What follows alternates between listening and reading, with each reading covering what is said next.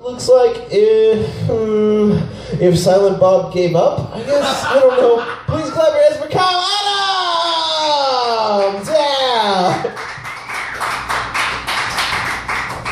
Sorry, I had to make fun of you. Jesus Christ, Silent Bob gave up. I thought he already gave up. Fuck.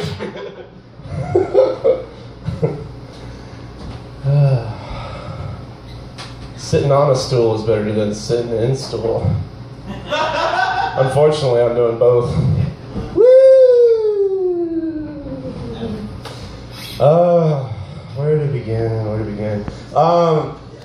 So Modest Mouse has a new video out, and I don't know if you guys have seen it, but it's on TriMet. It's pretty fucking sweet. What? Yeah, it's filmed on TriMet, and they just have a coyote. It's literally a coyote for 3 minutes riding TriMet in an empty Portland, and just showing the city. It's fucking insane. It's weird. I don't know when they shut down the city. Fucking that. And they even have a coyote running across Pioneer Square. It was weird. Anyways, they came through a while back, and I was trying to get tickets when they came to the Crystal Ballroom, and I was looking through all the lists, and I was looking through the M's. I couldn't find their show because the tickets had sold out so fast. And I was looking through all the shows that were coming through Portland. I was looking at the M's, and I saw Menopause the Musical was coming in. And I was thinking to myself, motherfucker, they'll make a musical out of anything, literally. It's ridiculous. What is Menopause the Musical? I'm cold, I'm hot, I don't know what I've got, it's menopause. I don't understand. Does anybody like dig musicals in here? There's like one chick in here. Like, okay, musicals, yeah, woo, whatever. I understand. They're blind optimism, woo. It comes down to movies, and the way I can enjoy movies is if there's a good suspension of disbelief. You know, like there's a realistic suspension of disbelief. I feel like, you know, in most movies, I kind of let it go, you know, a little bit. Like Back to the Future is a good example, you know. A teenage kid who's still in high school knows this old man, and he has a very novelty car, a DeLorean, and it goes back in time with plutonium and gigawatts, nuclear power. I don't know what the symbolism is there, but you know, there's something there. You know, it makes enough sense to me. I can go, okay, I'll roll with this. You know, Spider-Man.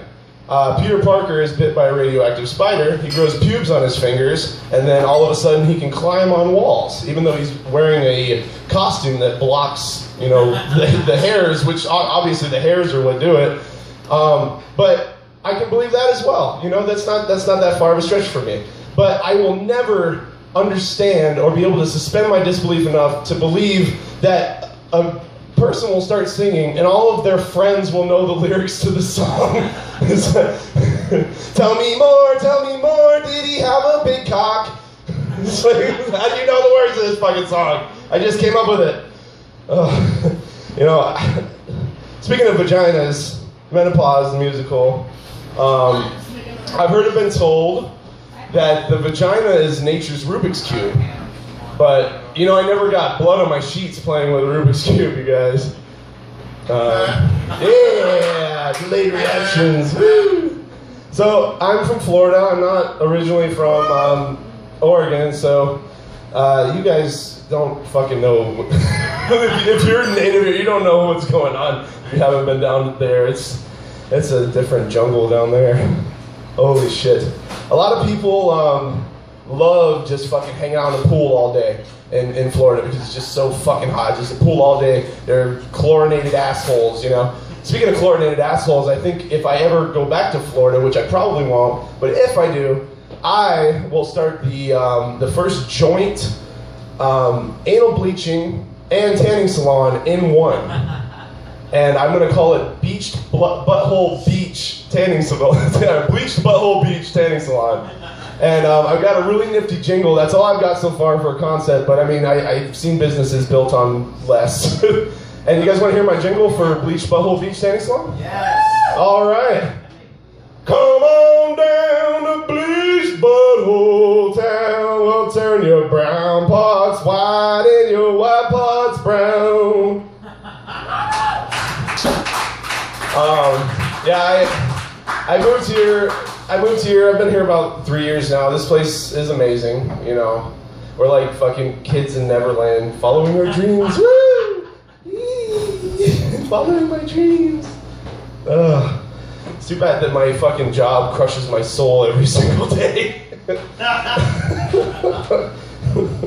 This is the only time I'm truly alive.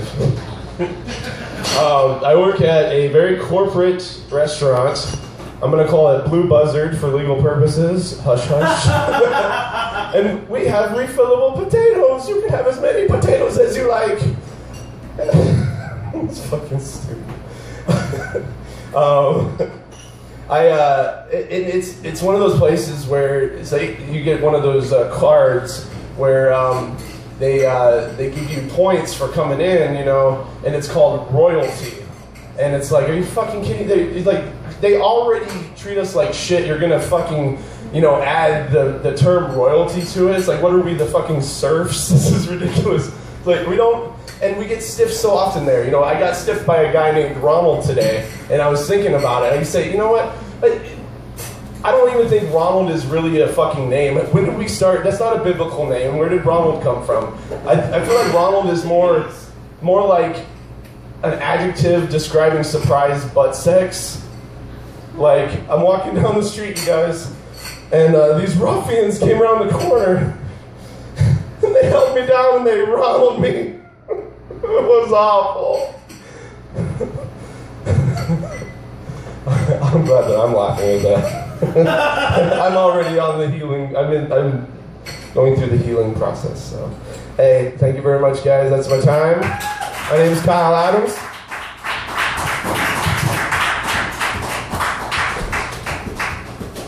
Keep it going for Kyle Adams. Yeah. We talked about shitty jobs. He has one. That's progress.